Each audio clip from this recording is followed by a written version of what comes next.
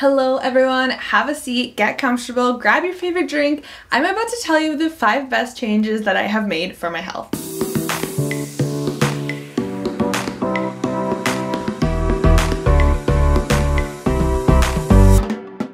Welcome back to my channel. If you're new here, hello, my name is Megs, and if you watched my video that I uploaded last week, which if you haven't, you should, I talked all about things that life is too short for. Now that I have gone through something traumatic in life, I realized that there are some things that are not worth stressing over and other things that we should value instead. So if you want to know my top 8 things that life is too short for, please watch the video.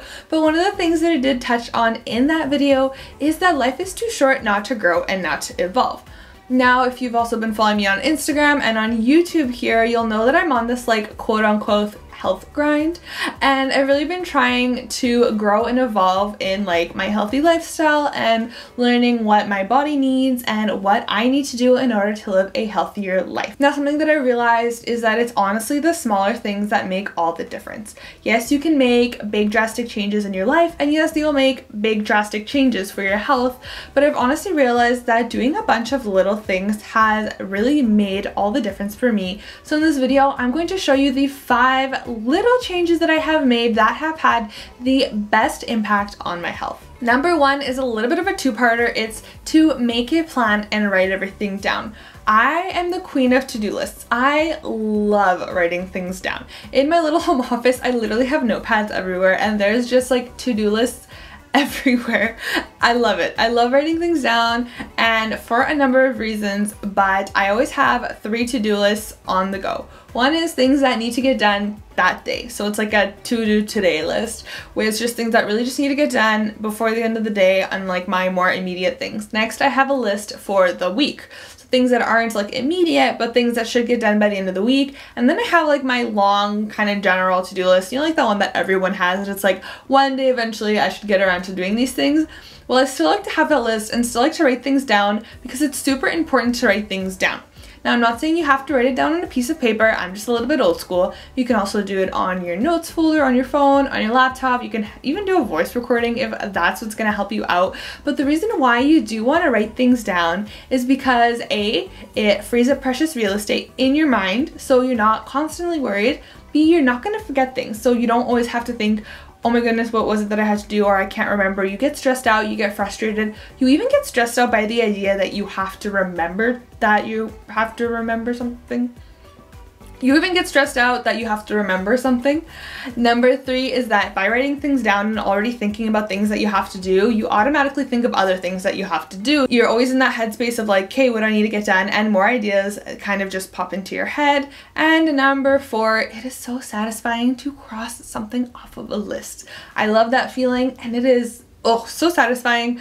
So make sure that you're writing everything down.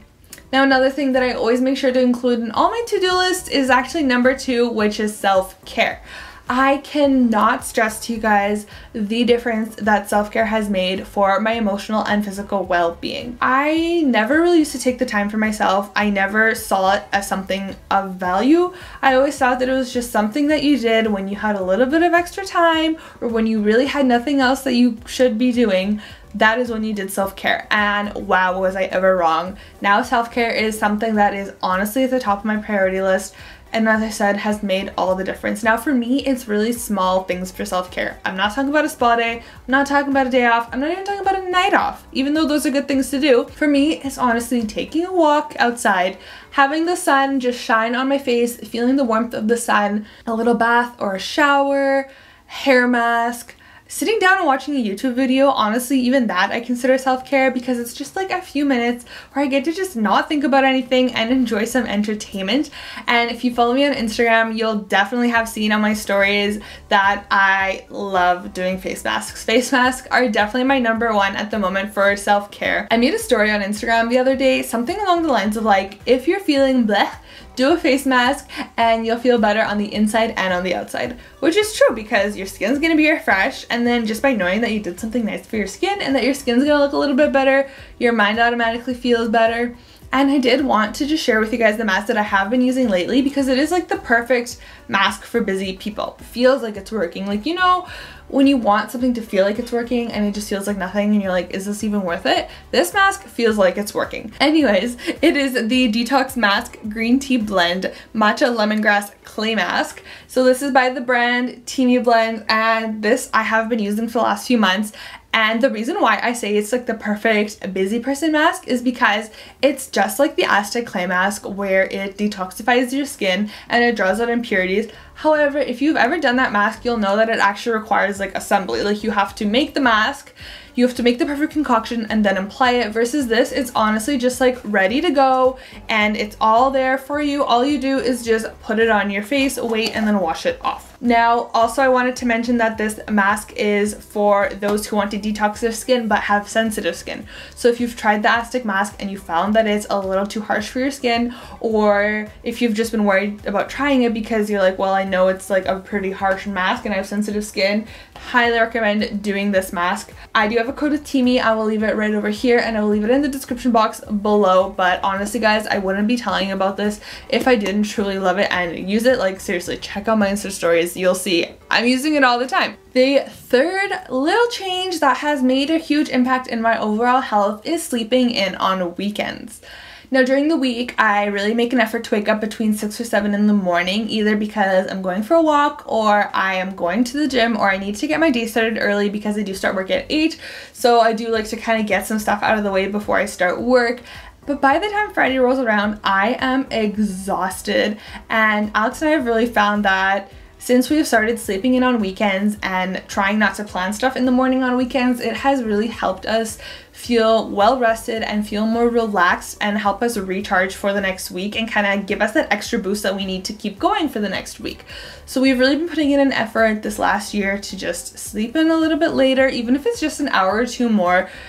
Those who need sleep, guys, you know, an hour or two more makes all the difference. And we've also actually been trying to have slower mornings on the weekends. So make breakfast together, drink our coffee together, and just have a slower paced morning, because during the week it's usually go, go, go. We don't really get to see each other, spend time together in the morning. So we definitely do value that on the weekends. The fourth change that I have made that has helped me health-wise is to listen to my body. Now, when I say listen to my body, I'm talking more about the health aspect of it, but you can honestly apply this in any way. So for me, that's just really being in tune with my body and really just focusing on what it likes, what it dislikes, what it functions well on, what it functions less well on, what it doesn't tolerate very well. Like, I've really been putting in an effort to try to eat more organic, try to eat healthier, be conscious of my meals. On Instagram the other day, I talked about how working from home, I guess I get a lunch break, but like I usually have so much going on that like I can't take a long time for lunch, and I'll either neglect lunch completely or I'll just grab something from the cupboard that's unhealthy and snack on it.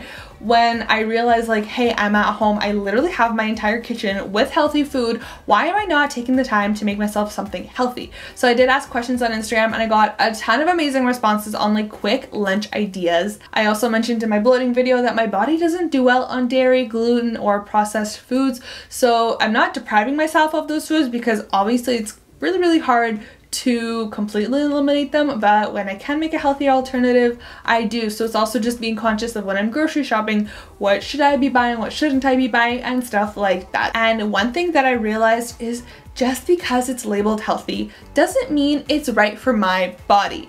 And I found that with a lot of health food products, yes, they're healthy, yes, they're nutritious, but my body just doesn't tolerate them, my body doesn't like them, and that's totally fine. So if you have a food or supplement or something that everyone's saying it's super duper healthy, but it's not working for you, that's totally fine. There's nothing wrong with that. There are other things that will work for you. And number 5, the last one, and probably one of the most important ones, workouts that I actually enjoy. So if you are in a workout rut right now, stop what you're doing and switch it up. I can't believe I didn't think of this sooner. Like, I like going to the gym, but if I go to the gym way too often, then I get bored and I don't like it anymore and I don't want to go. For me, I know that to keep my workout routine interesting and something that I enjoy, I do need to switch it up every once in a while. And so, for example, when quarantine was going on and nothing was open, I was doing at-home workouts. I downloaded an app, but then I realized after 2 weeks that the workouts were getting super repetitive on the app and I was getting bored. So then I just started watching different like YouTubers or different athletes on YouTube doing workouts, and I would switch it up there. And then my wonderful friend Savannah actually would come over every single morning at 6:30 during the week, and we would do a 5-kilometer walk before work started and get some fresh air and sunshine in and some steps in before the day started. Now that the gym opened, I do alternate gym with walking, but she still does come to my house on Tuesday and Thursday at 6:30. So thank you, Savannah, for holding me accountable. On the other days, I do try to go to the gym and get a workout in, or sometimes I'll just do stretches at home or an at-home workout. And I really do want to kind of start adding more variety. So I do want to start doing classes once that kind of opens up again. I've always wanted to try kickboxing, so that might be something that I'll give a try, or even like signing up for yoga studio. Like I love doing yoga, but I've never actually done it at a studio before, so maybe even doing that would really help. I've talked about doing that a lot and I've never gotten around to it. I don't know why, but yeah, so it's just really switching it up and finding new things that are interesting. Who knows, you might even find like a new hobby by trying out a new class or a new sport. Anyways, those are like the 5 little changes that I've made that have really helped me feel healthier and be healthier. And like, look at them, they're all really little small changes, nothing crazy, nothing drastic, but they're all really specific to me. So these changes may not work for you, but there may be other little changes and shifts that you can make in your lifestyle that will help you be healthier. And if you do have any small little shifts that you have made, please leave them down in the comments below. I would love to hear them. But that's all for today's video. So if you did like this video, please give it a thumbs up. It really helps me and it really supports my channel. Subscribe, hit the bell notification so you're notified every time I upload a new video. Follow me on Instagram and leave me a comment down below. Let me know what changes you have made that have really made all the difference in your healthy lifestyle. Thanks so much for watching, guys, and know yourself, know your body, and until next time.